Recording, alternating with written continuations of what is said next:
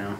Well, there's a lot of excitement. 4-0, tremendous start, and just the way that we've got to where we are today. Brockport, that's a huge win for our program. They were co-champs of the NJAC last year. Big physical team, very talented team. Really threw everything at us from their standpoint, and our players were able to continue to just make big plays. And particularly our seniors, our upperclassmen really stepped up big.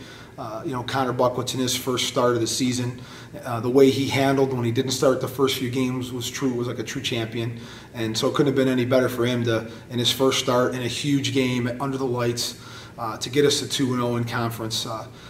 Was very pleased. And Anthony Acevedo, Jesse Baldessari, Dakota Pio, all those guys had huge nights as seniors, and that's what you want to see out of your group. Yeah. The one thing is that thing that you can't measure. Is this team has chemistry, this team has heart, this team believes, and it's hard to measure those things, but you can see it in their eyes.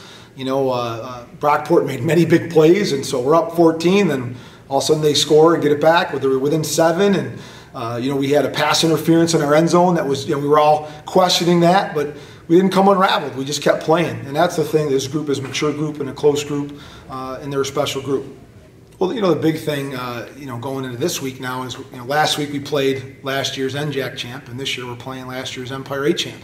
And Ithaca's 3-0, we're 4-0. That's going to be a great football game, and we just got to pay attention to the little things. Our guys, we're going to make big plays, so are they, and at the end of the day, it's going to be those little things, the techniques, special teams, protecting the football, creating turnovers. Those are tough things, and that's what Ithaca excels at right now. They're a team of opportunity. They have great field position. They have very good special teams, and they don't turn the ball over.